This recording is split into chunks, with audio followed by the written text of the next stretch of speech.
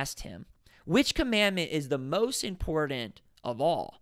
Jesus answered, "The most important is, 'Hear, O Israel, the Lord our God, the Lord is one, and you shall love the Lord your God with all your heart and with all your soul and with all your mind and with all your strength.'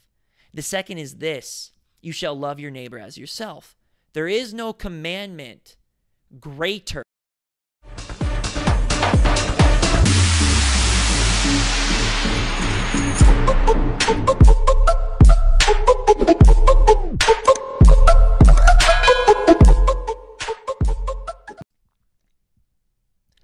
What is going on, fellow adventurers, fellow truth seekers, and fellow humans? Today, I just want to talk about a word that was laid on my heart, and I've titled it, "Get into the Scripture, Get Away from the Slander." So what is my motivation behind this? I grew up in a small Texas town, and being in Texas, the Christian Western way of thinking, way of viewing the world just kind of permeates everything that you do. We had moments of silence, moments of prayer. In public school, we would pray before all of our sporting events. We would pray as a team. We would pray with our teachers. And so we didn't even really think twice about it. I didn't go to church growing up. I've always believed in a God or a transcendent spirit that animates us and transcends us, but I never really had a relationship with Jesus until within the last 2 years.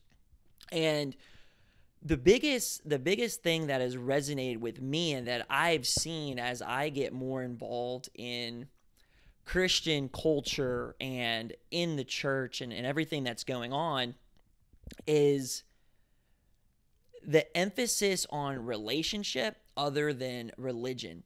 And the people that I talk to, my peers growing up, and I talk to other people, and even my parents, that is such a foreign concept that I feel wasn't permeated to a lot of people growing up. What a lot of people do remember, because very few people, from the research, there's a Pew Research Gallup study, very few people, I think between maybe, kind of depends where you look, between 2 and 20%, I know that's a big gap, but less than 2% of people identify as atheists, which means they don't believe in a transcendent deity of some kind. That's not a lot of people. A lot of people in the ages below 40, specifically 30 and under, classify themselves as nuns. So they're spiritual, but they're not religious. They don't necessarily believe in any specific one of the different gods. But what that shows us is people are hungry. People want a relationship with a transcendent power. They want to have some sort of purpose. They want to have some sort of meaning. And that's really the goal for this, is just to have a constructive conversation. I never want to force my belief system on anybody. At the end of the day, we're all acting on faith of some kind. We all put our faith in something at the end of the day, whether you put your faith in a transcendent power, or you put your faith in culture, or you put your faith in other people, or you put your faith in yourself and your ability to rationalize through something.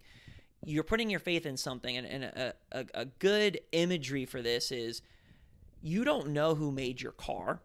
You don't know who designed the roads, but you have faith in capitalism that nothing bad is going to happen. You have faith that when you go to work, you're going to get compensated.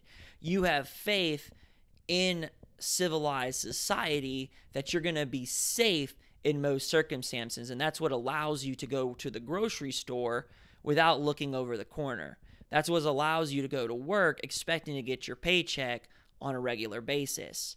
You expect that, but you don't know that. You have an act of faith that your car is not going to blow up, that someone on the highway isn't going to get angry because of some complex interplay. So we all act on faith, and we all have faith in something. And so the question becomes, what do you have faith in and why? And then how does that affect us on a day-to-day basis? And I think that all of us can agree that we're all here just trying our best.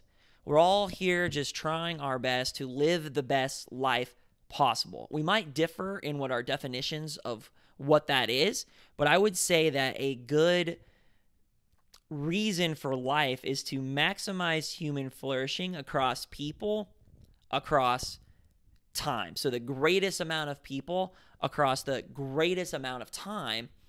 And that's what this conversation is really going to be about. And then my own personal experience of having a relationship with God the Father, Jesus Christ the Son, and the Holy Spirit, trying to talk to the de-churched, the unchurched, and those have experienced church hurt. Because from my own experience, I'm not going to lie, I thought that growing up, Christianity, there was this God with a set of rules, and if we didn't follow those rules, we were going to be punished, not just for eternity in some theological, mystical realm, but we would be punished here on earth with shame and with guilt.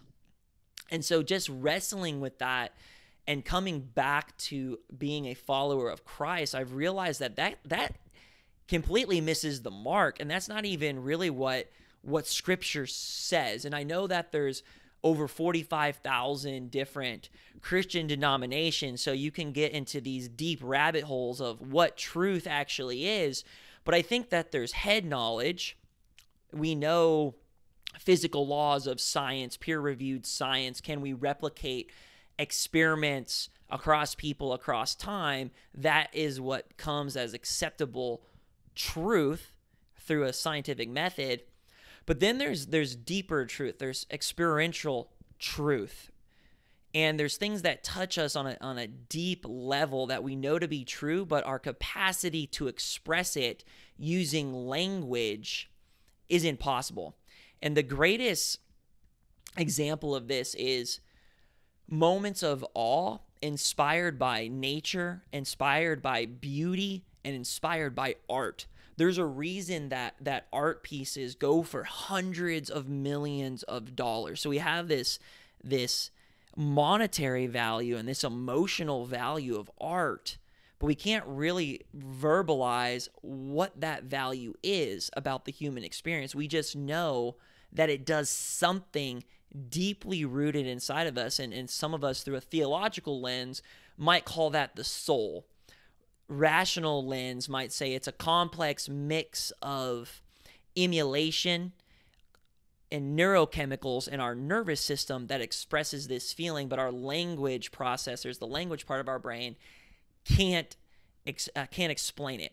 But I would argue that it transcends us, that feeling. And so we know that there's different types of truth.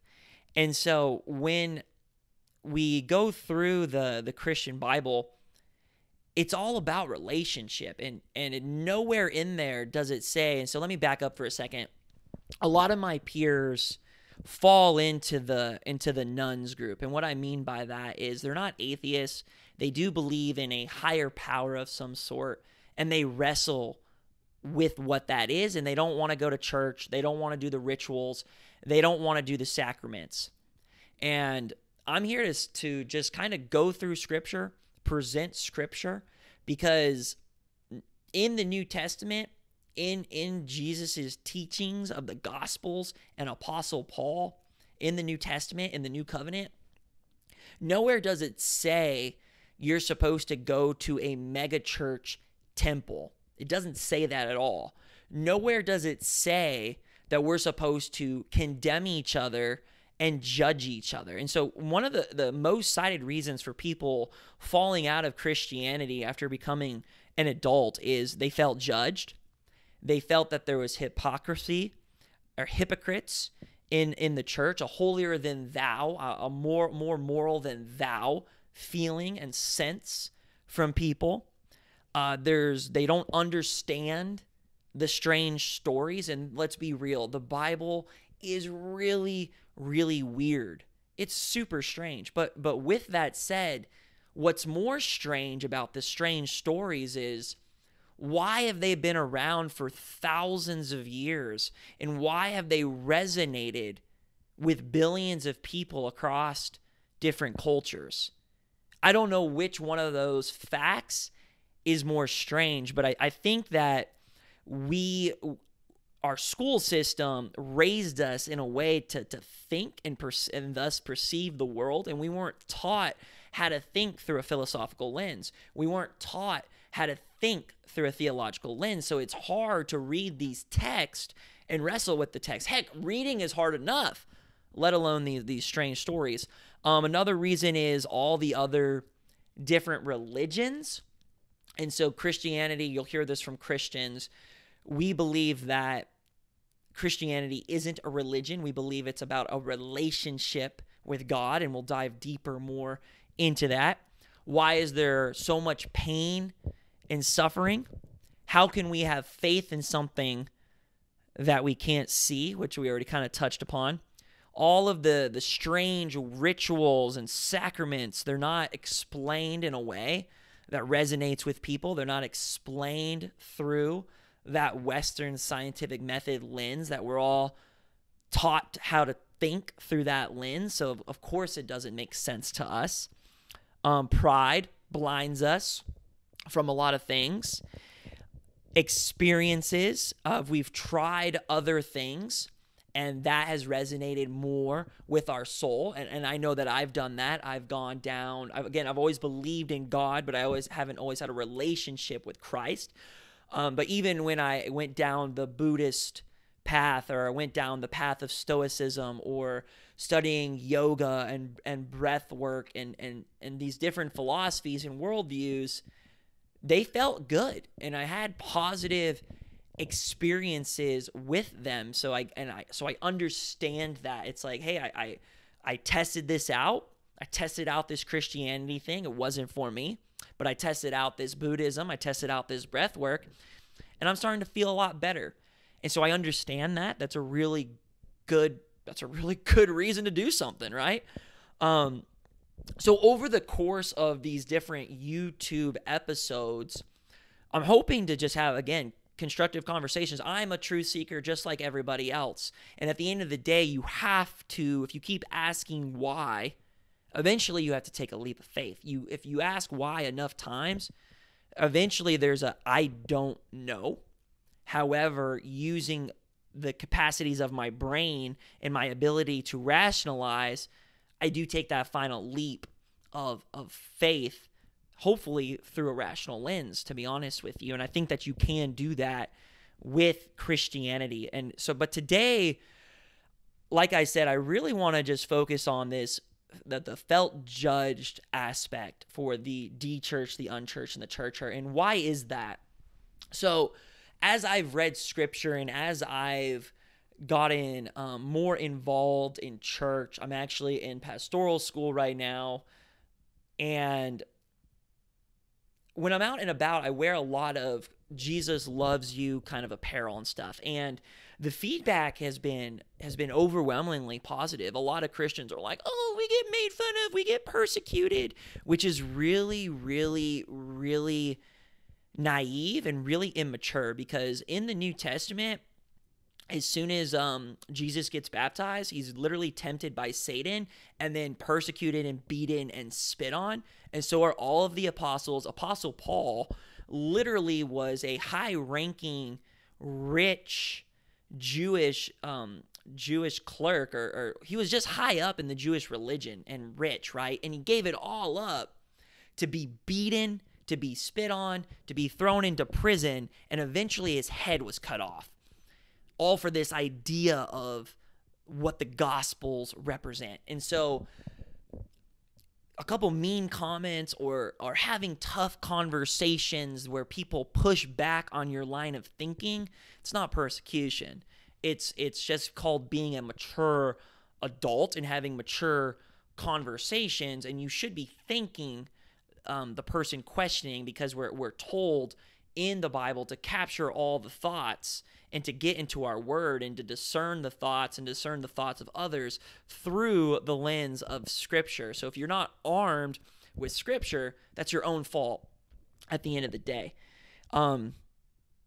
And that might make you feel judged, which is exactly the opposite of the goal that I'm trying to do. But I am talking to the de-churched, the unchurched, and the church hurt. I'll have different messages for those that are already involved in church.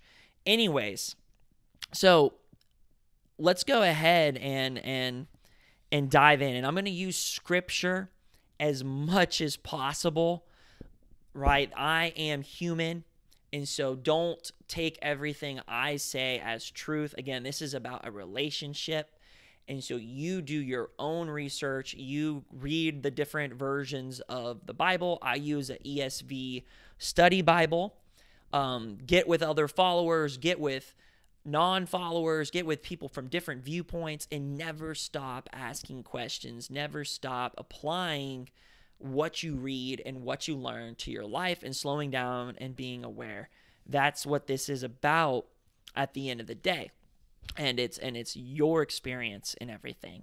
And so I do apologize if I did make anyone feel judged about not reading the Scripture, because that's not what this is about at the end of the day.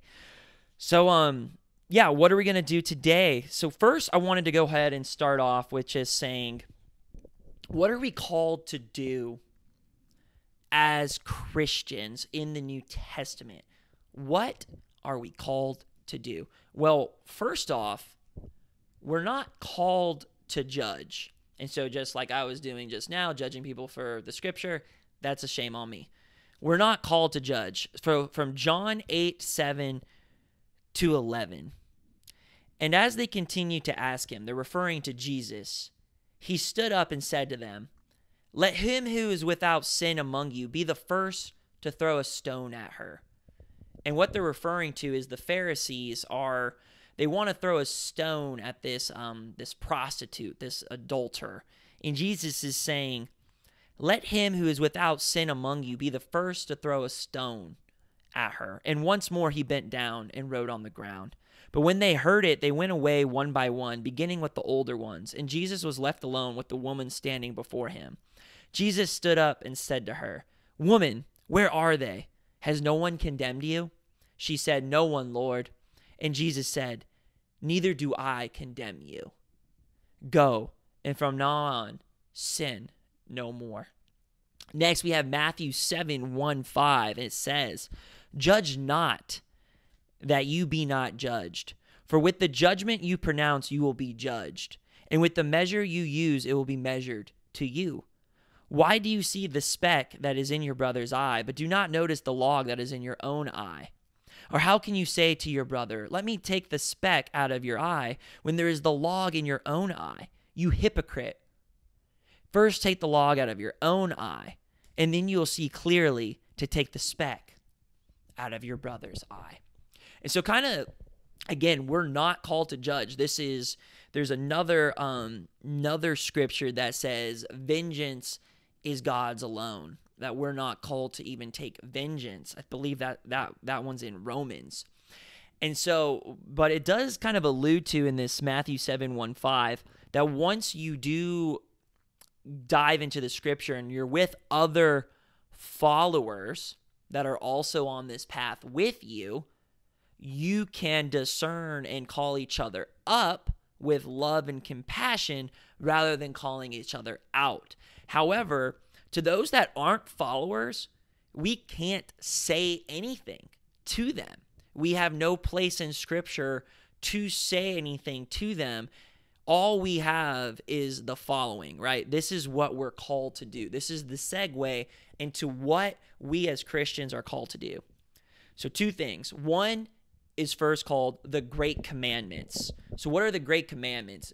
Jesus in the Gospels is asked multiple times by various people, out of all the laws, right? All the laws that were given to Moses and the old Israelites, which ones are the most important, Jesus? Which ones are the most important? And he responds in a very intriguing way. And so what do we see here? In Matthew 22:34-40, the great commandment. But when the Pharisees heard that he had silenced the Sadducees, they gathered together, and one of them, a lawyer, asked him a question to test him. Teacher, which is the greatest commandment in the law? And he said to them, you shall love your God with all your heart and with all your soul and with all your mind. This is the great and first commandment. And a second is like it. You shall love your neighbor as yourself. On these two commandments depend all the law and the prophets. And so let's dissect that just a little bit. In the Old Testament, what is happening is God is revealing his character and revealing his attributes, his holiness and his perfection to us through the law and through the prophets. And the prophets aren't guessing, are predicting, or saying this is going to happen in the future. They're saying because of this action that goes against God, this is what's going to happen as a result. And so what Jesus is saying is all of that now with the new covenant can be summarized as love God. And what is love? Love is a relationship. And it's not, and we have a definition in Scripture for what kind of love we want in Corinthians, which we'll get to later. But we know from personal experience that love is not just a linear relationship. When we love a significant other, or we love our parents, or we love a friend, sometimes we wrestle with that. Sometimes we get in arguments with it. Sometimes we don't feel loved, right? And so it's this complex thing, but we're told to love God with all our mind and all our soul. And that's interesting. So we need to love something that transcends us. And so God can be defined another way as your highest aim or your highest intention in this life. We all have something that we hold to be of most value. And one good definition of God is that which we hold in the highest value. So we need a relationship with that. That's what we're called to do. And then we're called to love our neighbor as though we love ourselves. So we're called to love ourselves. And so kind of defining what that means, but then also by loving ourselves, that pours out from us and we love our neighbors. So that's interesting. And then we see this again repeated in Mark and in Luke, and then Apostle Paul also will repeat it, I believe, in Galatians. But let's go ahead and just read two more from the gospel. So Mark 12:28-34.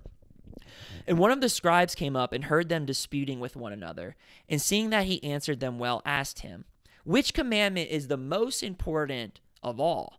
Jesus answered, the most important is, hear, O Israel, the Lord our God, the Lord is one, and you shall love the Lord your God with all your heart and with all your soul and with all your mind and with all your strength. The second is this, you shall love your neighbor as yourself. There is no commandment greater than these. And the scribe said to him, you are right, teacher. You truly said that he is one, and there is no other besides him. And to love him with all the heart and with all the understanding, with all the strength, and to love one neighbor as oneself is much more than all burnt offerings and sacrifices. And when Jesus saw that he answered wisely, he said to him, you are not far from the kingdom of God.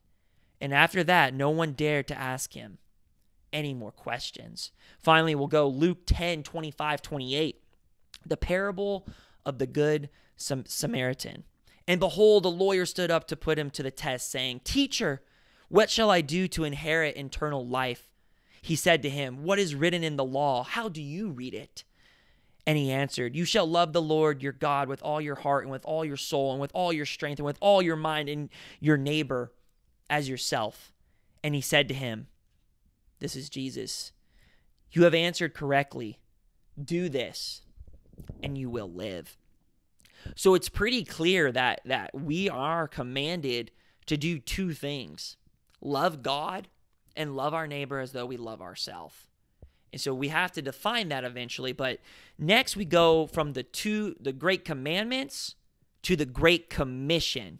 So love is an act, and so it tells us what to do. The Great Commission tells us how to put it into action, right? So the great commandment is, okay, this is what you're told to do. The great commission is, this is how you go about doing it. This is how you know you're doing it well. This is how you know you're fulfilling the game of following the 2 great commandments well. So the great commission. From Matthew 28:16-20. Then the 11 disciples went to Galilee, to the mountain where Jesus had told them to go. When they saw him, they worshiped him, but some doubted. Then Jesus came to them and said, all authority in heaven and on earth has been given to me. Therefore, go and make disciples of all nations, baptizing them in the name of the Father and of the Son and the Holy Spirit, and teaching them to obey everything I have commanded you. And surely I am with you always to the very end of the age. Baptize them in the name of the Father and the Son and the Holy Spirit, teaching them to obey everything I have commanded you. What did he command us? To love God and to love our neighbor as we love ourselves. It doesn't say judge, doesn't say condemn, it doesn't say ridicule. It says love. Everybody, every corner of the earth. Let's move on. Acts 1:8. So we celebrate in Christianity, we celebrate the birth of Jesus, and the date is argued. It doesn't matter. We celebrate it though. We celebrate Easter, which is Jesus' crucifixion and resurrection. However, we don't celebrate the 40 days that Jesus was back on earth after the resurrection, which kind of is a big disservice in the Christian world, because it's kind of a big deal that Jesus didn't just die and rise 3 days later and then go back to the Father on a cloud. He actually spent 40 days roaming around the earth with the disciples, continuing to teach them, and hundreds of people, thousands of people bearing witness to Jesus over those 40 days. So that's another time. But in Acts 1:8, these are Jesus' last words on that 40th day before he goes on the cloud back to heaven to the side of the Father. This is what he says. But you will receive power when the Holy Spirit has come upon you, and you will be my witnesses in Jerusalem and all Judea and Samaria and to the end of the earth. So what does that mean? Okay.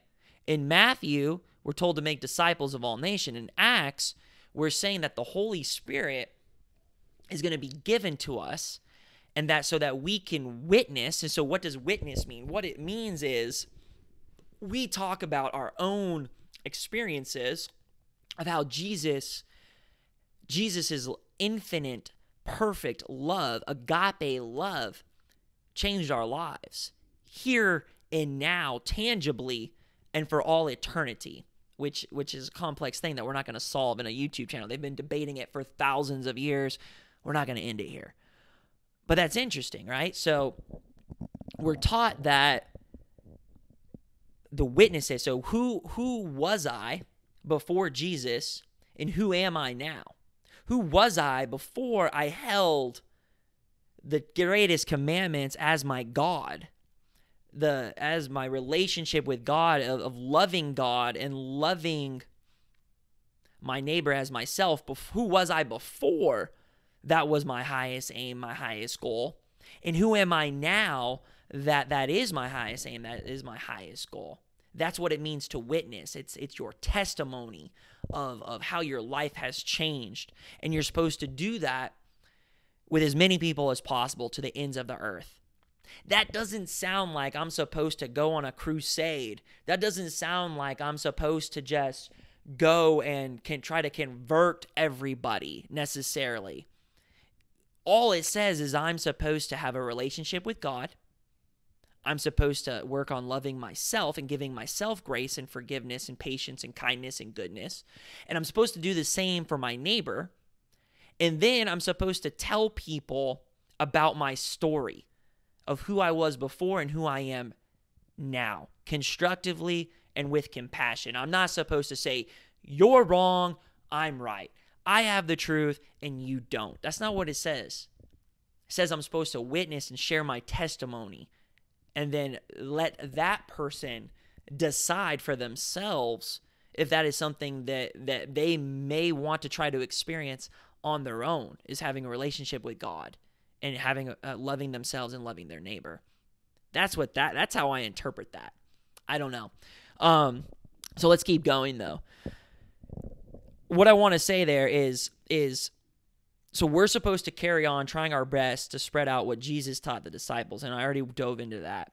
What did he teach? Well, God, and we'll get into this later, God the Father is a spirit, and we can dissect that later. But Jesus was the manifestation of that spirit. And so if you slow down for a second, kind of think like, how did my personality form, and what am I trying to do on a day-to-day basis with my actions? Well, some of that is genetics, but then some of that is we watch other people, we watch their personalities, we watch their actions, we watch their character, and we see kind of how the fruit of their life, the positives and negatives, and then we decide. We're constantly emulating each other, posturing, and our personality is evolving based off of that. And so what this is saying is, Jesus as the King of Kings, if I'm going to emulate somebody, which you're constantly emulating other people, right? When you go have friends or you interact with people socially based on their feedback, you're going to adjust your topics of conversation. You're going to adjust your actions and behaviors because you want to belong as a social creature. And so what this is saying is the highest aim that we should try to emulate is the King of Kings, which is Jesus, which was God the Father, the Spirit, embodied in the flesh. And so what did he embody? He embodied love. Scripture says this. It says what God is, and it says what Jesus is. Love, truth, light, and word. And then we're told that the Great Commandments and the Great Commission, right, we don't just go to heaven when we die. What actually is going on is we are participating.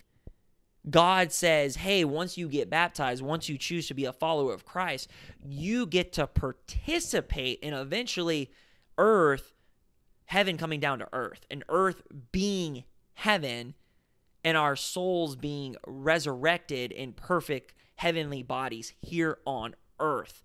And so heaven is the perfect love.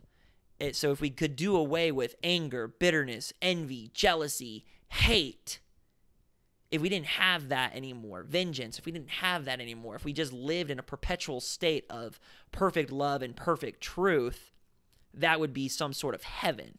And we kind of grasp that. That kind of makes sense. And we're almost moving towards that. Right? As ethics continue to evolve, as social contract theories continue to evolve, it seems like we're moving towards a place of acceptance and freedom and love and truth. And that's happening here and now. We get to participate in that. And so this is beautifully captured, I would say. The Great Commission is beautifully captured in Galatians 5:22-25, that through our actions of loving God, loving our neighbor as though we love ourselves, we're increasing what is called the fruit of life, or the fruit of the Spirit. And so from Galatians 5:22-25, but the fruit of the Spirit is love, joy, peace, patience, kindness, goodness, faithfulness, gentleness, and self-control. Against such things there is no law. And those who belong to Christ Jesus have crucified the flesh with its passions and desires. And so through our actions of love, we're trying to increase these 9 different fruits: love, joy, peace, patience, kindness, goodness, faithfulness, gentleness, self-control, within ourselves and within others. That seems like a rational, logical aim for a good life, to be honest with you. I would much rather have these experiences of emotions than anger, bitterness, jealousy, hate, envy, etc. And then this is also beautifully summarized by Apostle Paul in Romans 13:8-10. Owe no one anything except to love each other.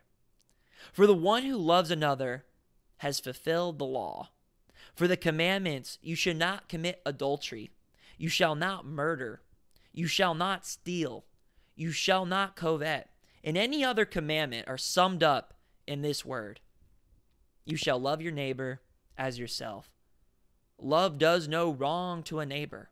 Therefore, love is fulfilling the law. And like I talked about, what was the law and the prophets? That was revealing God's character and attributes. And what Paul is saying is, love does no wrong. Therefore, love is fulfilling of the law. And if the law is God's attributes, one can deduct that God is love, which it does say that in Scripture. And so lastly, before we move on, Galatians 5:14, for the whole law is fulfilled in one word, you shall love your neighbor as yourself. Seems pretty clear-cut to me that we as Christians are called to do one thing, and that's love. So